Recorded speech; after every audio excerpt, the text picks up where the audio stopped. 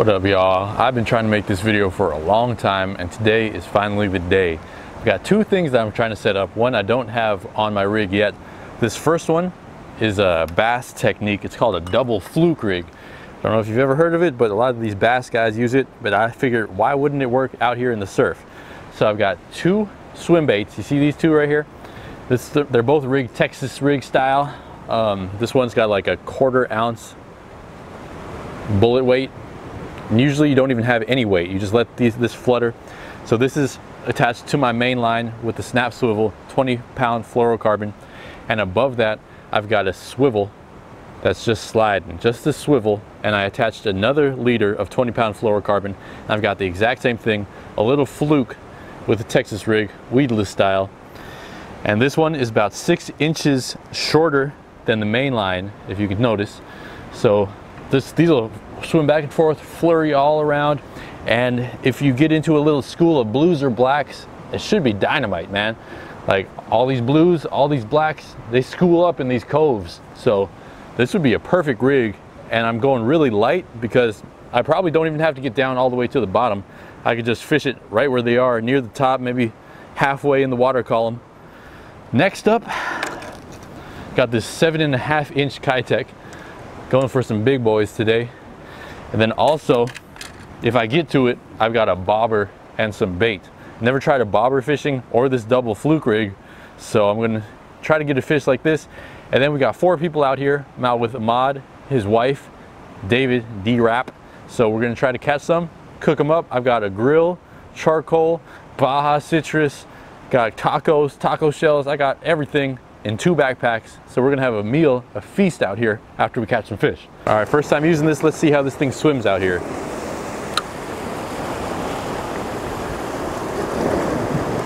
Ooh, that looks great. Letting it sink just a little bit. Doesn't even have to be all the way at the bottom. And then just a fast retrieve with a little twitch just to make that thing dance. All it is just finding that school of fish. If we can find that school of blacks or blues, we should be able to get some.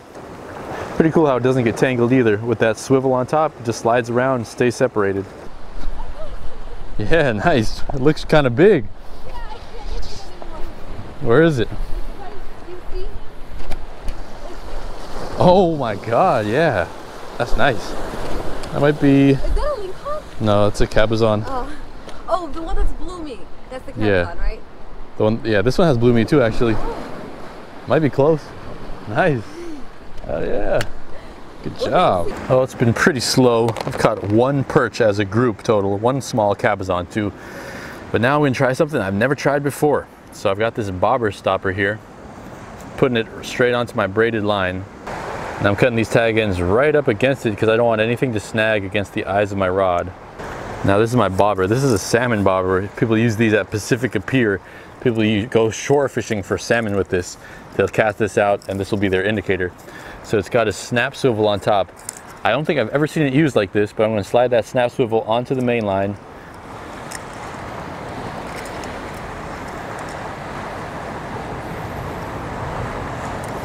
You know what? I had to retie, so let me just show you how it looks after I rig up everything. I switched out from using these string bobber stoppers.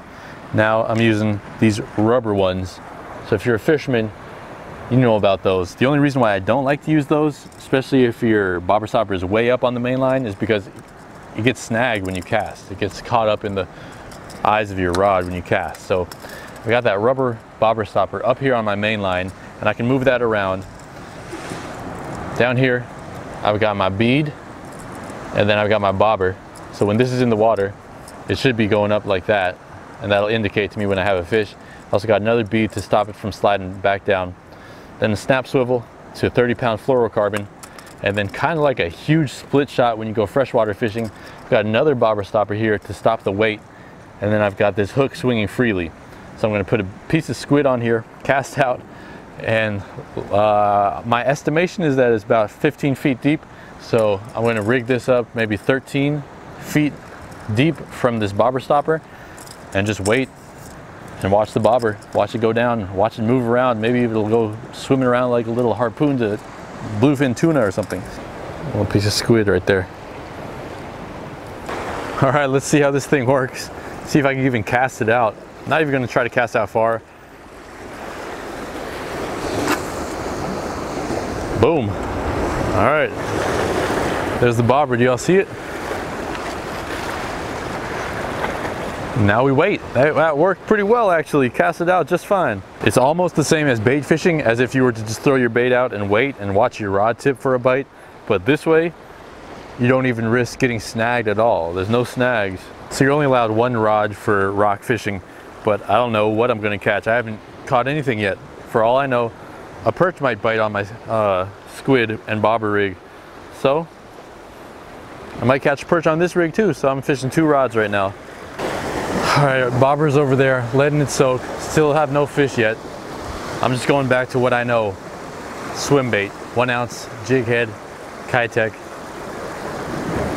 Confident I'll catch something now. Any bites out there? Nope. No. That's odd. Hey, my bobber's under. My bobber is under right now. My bobber is going down. Let's go get one over here.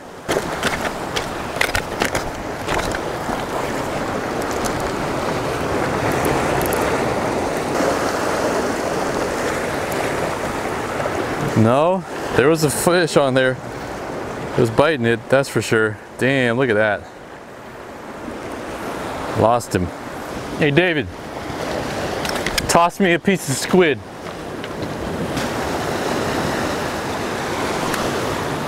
Thank you. Damn. All right, let's try that again. Just double, triple hook it. I'm gonna stick around here. You know, my bait wasn't played with all day. It was still looking fresh every time I brought it in. This time it was half gone. Bobber was going down. Yeah, I think the thing to do when you're fishing with a bobber like this, stay near your rod.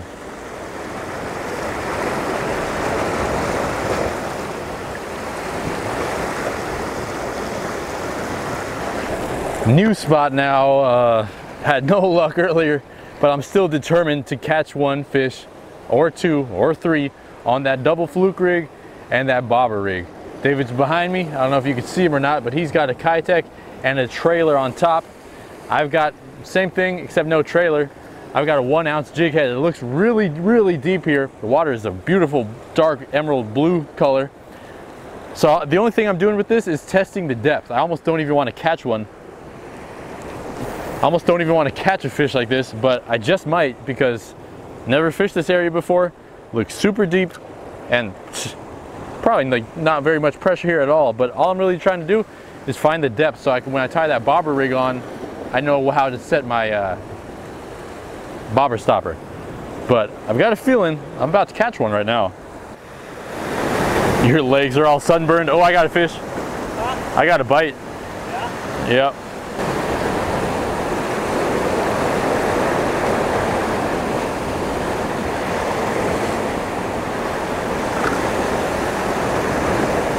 Oh, there's a fish. Oh, something's following on my swim bait. Yep. Oh.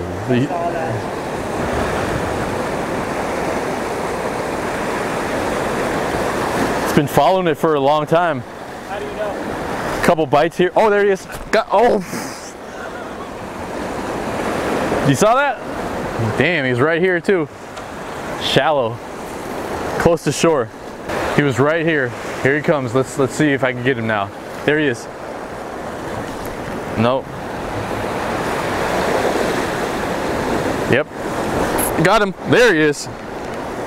There he is. Oh yeah, that's something.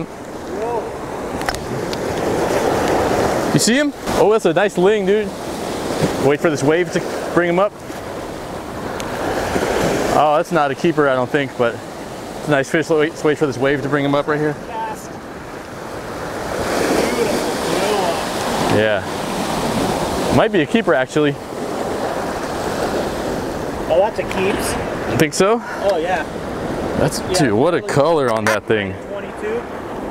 Second cast. Get a nice silhouette of that fish right there. You're right, dude. What? Right on the dot at 22, I think. I'll let him go. Yeah.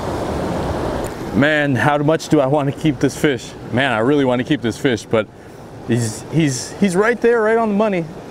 It's been a while since I caught one, so I'm gonna put him back in the water. Oh, he's got some of those sea lice in him. See if I could get a close-up of that for you. Can you see in there?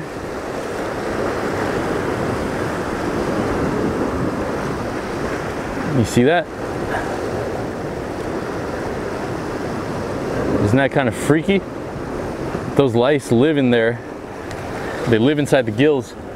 But anyway, man, while the bite is still on fire, it's really hard to switch to the bobber. Anyway, I'll talk some more after I release him. Gonna put him back.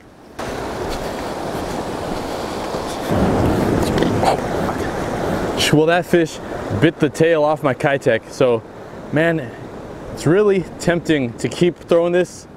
And I think the temptation is enough for me to keep throwing it. Oh, David just missed one. Oh man, dilemma right here. What do I do? Do I do the double fluke or do I do the bobber? I don't want to fish bait, so I'm not going to do the bobber right now. And I'm just going to throw on another Kitech and just fish a straight swim bait. I just want to catch one, man. I just got to do it. Man, even though I just want to keep on fishing, I've got a small fray in my braid. So the correct thing to do at this situation is cut your line and retie. This time, got the black Kitech. Similar to the green pumpkin, black and green pumpkin, my all-time favorites. All right, here's a little trick for you guys, you fellow fishermen. So I've got my leader here. Usually when I tie my swivel to my braid, I do the Palomar knot. But now, I don't know, I could do the Palomar knot, but then I would have to weave the whole leader over. So I'm just doing a clinch knot, but let me show you a little trick. So clinch knot, wrap it around. Since it's braid, I can do a little bit more twists. I'm gonna do 6 or 7 twists. And now the improved clinch knot, you know, you put it through the hole and then you wrap it back around and then you're supposed to put it back through the loop, right? So you put your tag end through the loop, but then instead of just tightening it up just like that, you put the tag end through the loop again and then do it again 3 times or even 4 times, and that'll give you extra strength on your knot. That way, if you can't tie the Palomar, this is another quick, easy knot you can tie that'll have extra strength, and this is how it looks when it's done.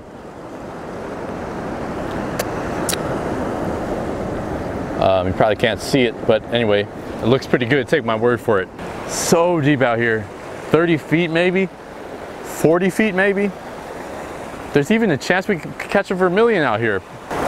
So I cast out, my bail is wide open, just letting it sink straight down instead of closing the bail and letting it swing towards me as it sinks. So right after you cast it out, you know how you let it sink and sink and sink and sink? That's when you find the bottom. Then you can start your retrieve. Then you know the general area. You're near the bottom, if not on the bottom. And then reel it in for another 5-10 seconds. And then let it sink again. And then, you know, find out where you're at again. Dude, I bet these fish have never seen a swim bait before. Oh yeah! Oh yeah! You saw that? He's on one. That's probably like 18 and a half. Yeah. Nice though. Nice. Hell yeah. Get off the trailer. Yeah, the trailer. The green pumpkin, love that color. That's what I got bit on too. Yeah. Dude, don't you just love that thump? Just that boom. Like that distinct bite. Oh yeah. Pop. Yeah, exactly. I wonder where the school of blacks and blues are. I want to throw that double fluke rig, but it's so hard to switch from this to that rig or the bobber when this is working. I know. Dude, I bet even right here, Oh yeah. there's something there. Yep. Oh, damn it. I'm going to go over there and get this fish. Oh, I just got my tail bit off. What does that mean I should do? It means I should go catch him. He bit the tail off of my Kitech. I can't let him do that and get away with it. Who's he think I am? You think you can just do that to me? Just come take my swim bait tail like that? I don't think so. Oh, you got one, dude. Hell yeah, you got one. Yeah, you got one on there right now. I'll let him go. Okay. David just got a 27-incher. He's gonna let him go. There'll be more fish in here, we hope. I'm getting bit all up in right here. Are you? Hurry it up then. I got one right now. Yeah, buddy. Yeah. Oh yeah. Littling. I knew there was one here though. I got him. There he is. Nice, nice lingcod. Not blue, but hey, now I get that monkey off my back. I knew there was one here. I got him, so let's put him back and try to get a bigger one. There's so much action on those 7-inchers. Oh, David with a huge one. Woo, baby. Oh, that's the same one, dude. That's the same one. That's the same one. That's a 27-incher. That's the same one. David just caught this fish, same fish twice. Let's go check this out. This is the same fish. Hell yeah, same color, same mouth, same fish twice in a row. I'm almost positive, dude. You right where you release him. Let's see if he's 27 inches. Yeah. 27. Yeah. That's the same one. That's funny, dude. Yeah. Well, what do you think? Should I let him go again? So the question is, should we release him or should we keep him and make some tacos? I'm leaning more towards keeping him this time.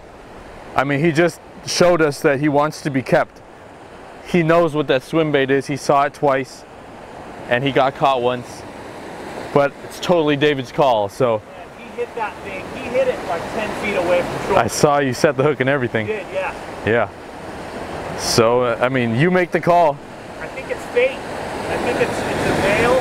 It's fate, it's male, this is what he's saying. I I mean, I caught him twice in 10 minutes. I don't think you guys can hear him, so I'm going to translate word for word as he says it. Yeah, I think it's going to be a dinner, bro. Look at this swim bait too. 2-ounce jig head, right? 7-incher. Yeah. It took 2 ounces, took 8 seconds to hit bottom. So it's super deep out there. The deeper, the better, always.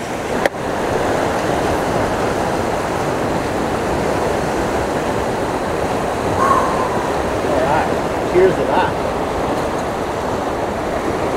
The action on these big swim baits is just ridiculous. Those tails just whip around like that, cause so much vibration in the water. I'm sure the lateral line of all these fish, they're like, what the hell is that? I've been messing around with all this side stuff, but now let's get deep.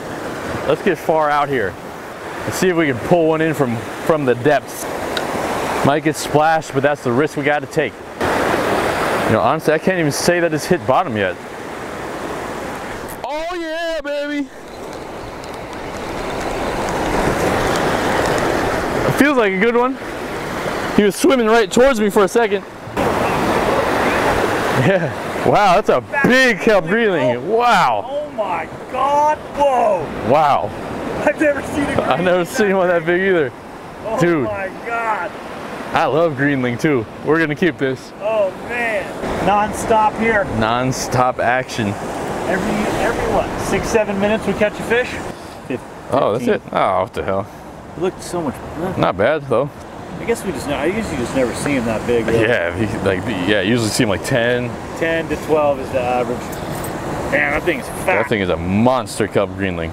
Keeping that one, baby. Next up. Fish tacos, baby. So in the last video that David and I did, I caught a kelp greenling and it had worms in it. So we're gonna see if this one has worms. But man, look at this. Oh gosh, such a beautiful pattern. Get the sun shining in on it. Such a nice clean fish too.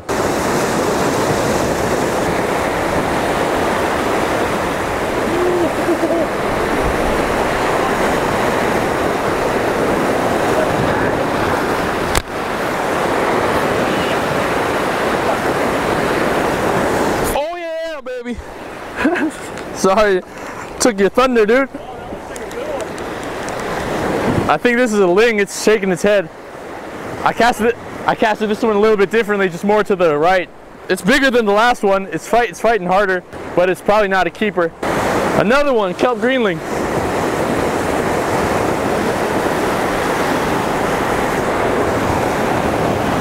That's crazy, dude. Another fatty kelp greenling. If I didn't dispatch the other one earlier, you'd think this was the exact same one. Look at that fat kelp greenling, man. 15, exactly the same. 15. Yep, looks exactly the same as the last brother. one. Yep, identical twins, lived together for a long time. Fat greenlings like that, back to back. I'm going to release him. We've got enough meat for a long, long time. Wait for this swell to come back up. I'll just do it like this. See you later. I still can barely believe the size of this fish. It's pretty early still, 4:47. We're not going to eat yet. We're probably going to eat about 7 o'clock, but I want to give this thing a good amount of time to marinate. So I've got a special little recipe that I'm going to do today. So first thing, got my cutting board, slapper on there. So this is my salmon knife actually. I got this for salmon this season. It's got a spoon on the back so you can scrape that bloodline out. Extremely, extremely sharp. It's going to start with a small incision right behind the fin. And while David isn't here, let's find out if there's any worms in this thing. No signs of worms yet. By the way, I don't think I'll be eating any more sandworms. Uh-oh. What do you know? Oh, man. Well, that's not, you don't like to see that. So everybody's squeamish about these worms. Maybe it's a good idea to stay out of kelp greenling. 2 out of 2 kelp greenling that I found. Looks like they're wormy. That's not very cool, huh? Oh, there's another one. There's another one. Yo, but honestly, ask anyone who works at a sushi restaurant or any fish market who cuts these fish up for you. They're gonna tell you that fish have worms. It's just normal. So as long as they're cooked properly all the way, they're not gonna give you any harm. All right, I'm gonna save that for crab bait later in the season. Now I can actually look straight through that and I don't see any other worms. So, I mean, all in all, it's a pretty clean fish. Now for all of you that have trouble skinning a fish for whatever reason, like, I don't know, if you see my salmon video, I've had a problem, but there's these pin bones that run along pretty much the middle of the meat. If you can cut and focus your energy, focus your cut right along where those pin bones are, because those pin bones are attached to the skin, then you'll get a good, clean skinning every single time. Just like that. Skin is off. It's one taco for me, and this one's for David. Okay, I'm gonna go give these rinse off, and then I got the marinade right here. David on another one. No, like look at that color Swimbait. I like that. Hey, are you alright with some worms? So if you all remember when I caught that sturgeon, or when Stilo helped me, this is what he recommended, that Baja citrus. So we're gonna dump that into the Ziploc bag, and it only says marinate for 20 minutes, but we're gonna marinate for about an hour and a half. 3 for 3 right here. It is another kelp greenling, dude. They love this blue. 3 for 3 kelp greenling on that blue Kitech. So this thing is awesome. Like I was showing David, this top comes off and you put the charcoal in here. You got a flat surface. There's our grill in the back with the charcoal. Lighten up this pan and throw in a little butter. And that's just to do these taco shells just like I like it. Corn tortilla, little butter or oil, crisp them up nicely. Don't think that'll take too long. I'll put a little cheese on there, okay? Oh yeah. Got 4 cheese Mexi mix? Yeah. Hell yeah. 4 cheese Mexican style. How many you want? 4?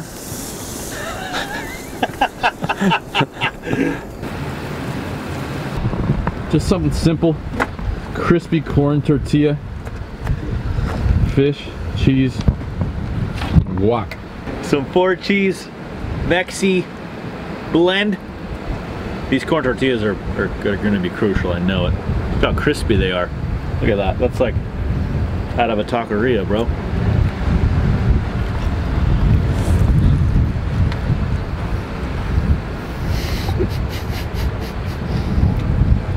Oh man. Give me another bite. Yeah. The cheese and the oh man. The cheese and the fish mixture is off the hook. Dude, that seasoning is mental. $1. Grill Mate seasoning, guys. What a day, bro.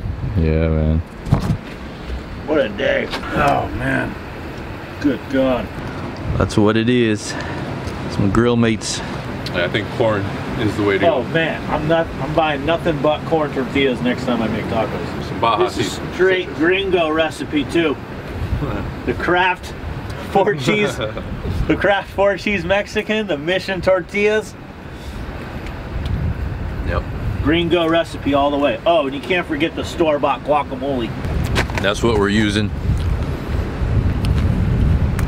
So yeah, you know, originally I wanted to try the double fluke rig and the bobber, but once these fish started biting, it was too hard to go back to those. So maybe next time, I'll try that again in the future. Well, I thought I was going to end the video yesterday with that catch and cook, but we're out here again. We were originally planning to dive this morning, but the water got all murkied up. So instead, I've got the water wolf on me, and I've got a new inspiration to throw out that bobber rig.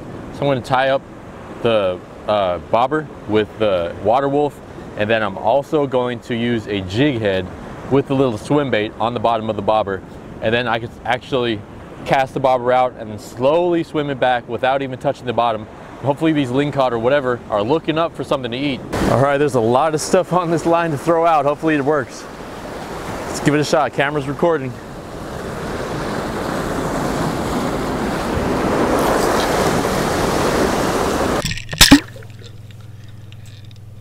All right, there goes the swim bait and the bobber rig down to the bottom of the ocean. And like I said, it's about 20 feet, so I set that bobber stopper at 18 feet. And luckily, I guessed just about approximately right, because you can see that swim bait stops about a foot or two from the bottom of the ocean floor. All those snags, all those rocks. Now, it looks like I'm jigging it from the top, but I'm not doing anything at all. This movement is from the waves. It's the wave action making that swim bait go up and down. So if there were any fish out here, I can almost guarantee they would bite on the swim bait. I think next time I'm going to do the exact same thing.